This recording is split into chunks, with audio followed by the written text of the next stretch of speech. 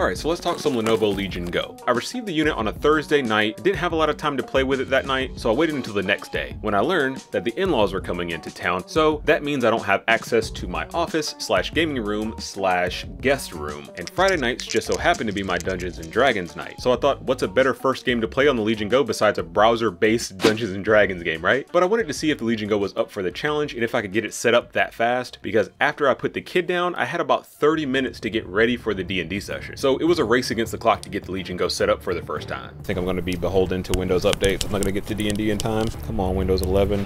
Come on, I got like 5 minutes. Let me get a browser open. The Lenovo. Come on, Windows. You're taking so long. I feel like 2 minutes.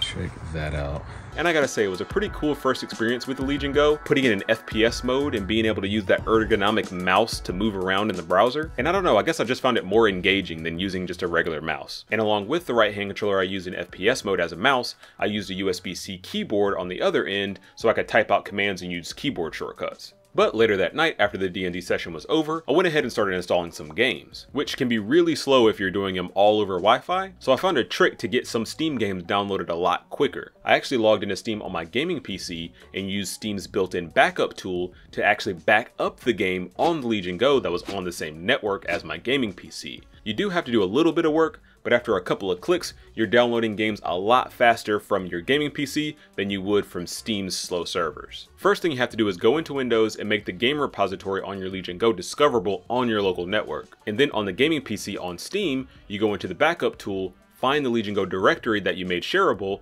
and then back up the game to that directory. And that essentially just makes a copy of the game from your gaming PC onto the Lenovo Legion Go on your local network. Of course, there are faster manual methods like an SD card or a flash drive. I even considered a USB-C to Ethernet adapter, but I didn't have one laying around and I didn't feel like buying one. So let's go over the 3 scenarios that I wanted to use the Legion Go for. So the first scenario is one like I mentioned before, where if the in-laws are visiting and I don't have access to the office / guest room. The second scenario is a little bit more specific, but it's when I'm in the backseat of the car with the kid and we're traveling somewhere, like to visit the in-laws for instance, and I need something to entertain myself while I'm passing over snacks and crayons, you know what I mean? And the third scenario is when I'm staying the night away from home, let's say example at the in-laws house, and I still want that PC gaming experience because I don't really have a gaming laptop. But first, really quick, let's just go over what the Legion Go is all about. The Legion Go features a large 8.8-inch QHD Plus display with smooth refresh rates up to 144 Hz. And when you play a game that's really enhanced by the quality of the screen, you really do notice it. I was playing a little bit of Halo Infinite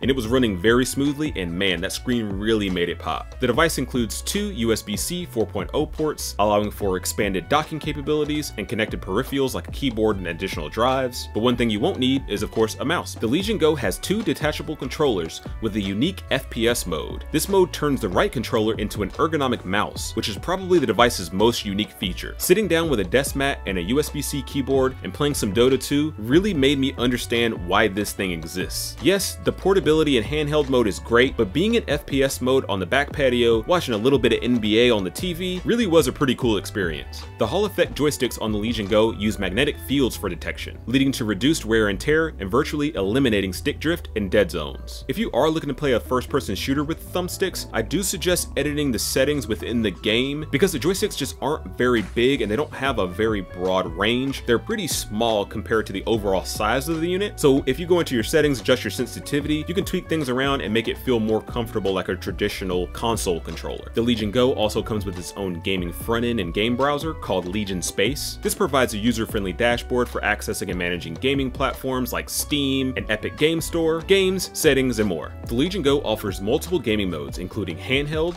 with both controllers attached, FPS mode with the detached right controller as a mouse, detachable mode where both controllers are held in each hand, and battle station modes where the unit is docked as a full PC. Let me know what mode you think you would use most in the comments. The Legion Go offers an efficient cooling system that offers several preset thermal modes. I keep my fans on the lower settings when I'm in handheld mode because my settings are most likely going to be tweaked down, and then I crank the fans all the way up to max when I'm in performance mode and connected to the charger, and it really does do a good job at keeping the temps down. But I will warn you, the fan is kind of loud. It does come with easy user upgradable storage as well as some fast LPDDR5X memory, so no compromises there. It also came with Lenovo's Legion Ultimate support, providing 24/7 access to technicians. Me having a background in technical support, I did want to try theirs out, so I went over to their their chat service, got online with the technician, and just asked him a few questions. Mainly if there were just any BIOS updates available and where I could find them. Overall, the support was an A+ experience. I got connected to an agent really fast, and he was able to answer my question promptly and accurately. So good on you, Lenovo. After a few days with the Legion Go and trying to figure out how I wanted to review this thing, and I noticed that most of the other reviews were taking the Legion Go and comparing it to its peers in its price bracket. But I don't have any of those other handhelds. And then I thought, okay, well, I'll just do the benchmark thing where I gather a bunch of data from benchmarks and then show you guys all that data. Then I scrapped that idea too because I just didn't want to get in the weeds of benchmark numbers. Because there's just so many factors that go into running a game on this thing. One factor is the settings on that game. Another factor is if the game allows you to do upscaling that the Lenovo Legion Go supports. You have your performance modes that Lenovo offers. And then you have just Windows being Windows. So I said, let's just play the Legion Go, play some games that I like to play, and then tell you guys about it. So the first play session that I wanted to do testing with, I wanted to do it in handheld mode. So I turned the resolution all the way down to 1280 by 800, knocked down the refresh rate to 60 Hz, put the OS in balanced power mode, and put the fans on balance mode as well, and kept the brightness to about 80–90%. So I know I said handheld mode, but I just meant battery mode because the first game I played was Dota 2. And if you've played Dota, you know that you have to use mouse and keyboard. So I actually did set up the Legion Go on the back patio, propped it up, got my keyboard out, and put it in FPS mode, and played a full 30+ minute games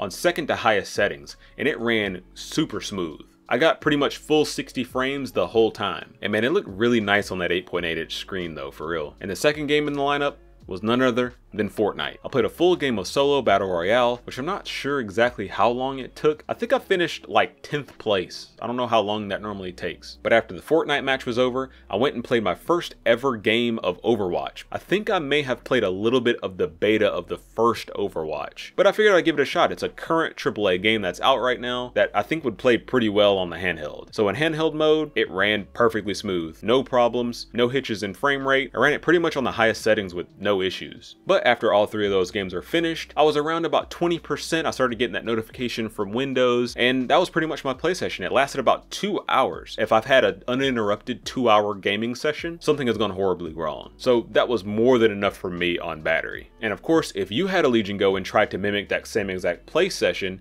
if you didn't have the same exact settings that I did, your results could be completely different. If you maybe turn your brightness down to half of what I had, maybe you can get another 30 minutes out of it. That's why I didn't want to get so deep into the benchmarking, because the results will vary based on so many different factors. So let's get back to those 3 scenarios that I mentioned before. So scenario 1 was when the in-laws were visiting and I didn't have access to the gaming PC. So, you know, normal night with the in-laws visiting, had dinner, made a pot of coffee, and everybody watched TV that night. I'm not the biggest Columbo fan in the world, no hate if you are, but I found that as a good opportunity to break out the Legion Go and play a little bit of Halo 3 multiplayer. And after everybody went to sleep that night, I snuck out back to the back patio and put that bad boy in FPS mode, played a little Dota 2, a little Halo Infinite, and a little bit of Lego Star Wars as well. Scenario 2 was sitting in the backseat of the car with the kid on the way to Thanksgiving vacation. So when I was in the backseat of the car, divvying out snacks and juice, I was playing a little bit of Streets of Rage 4 in handheld mode. But one thing of note that I was really paranoid about when I was riding in the car was the fact that I had to keep putting the Legion Go back into the case whenever I actually had to do stuff with the kid, and I was nervous that it wasn't going back into sleep mode. But maybe that's just me being paranoid because I've had a lot of laptops with sleep mode issues and stuffing them into backpacks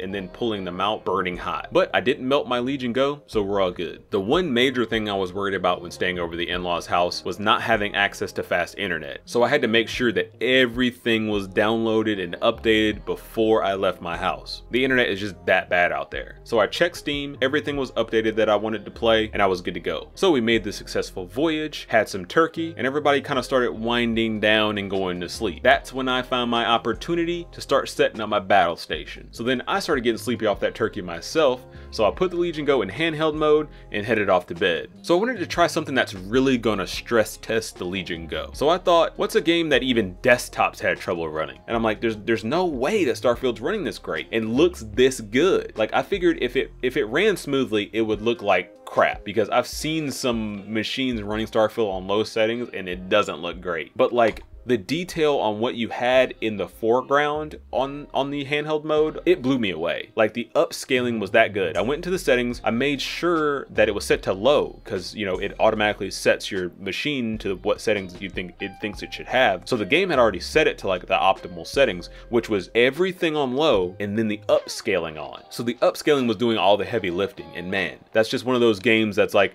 you know, Steam has their Steam Deck approved games. Starfield is it gets the dual-wielding dad thumbs up approved game to run on the Legion Go. The Lenovo Legion Go is a beautifully designed piece of hardware with a very unique design that offers something for everyone. Is it for everyone?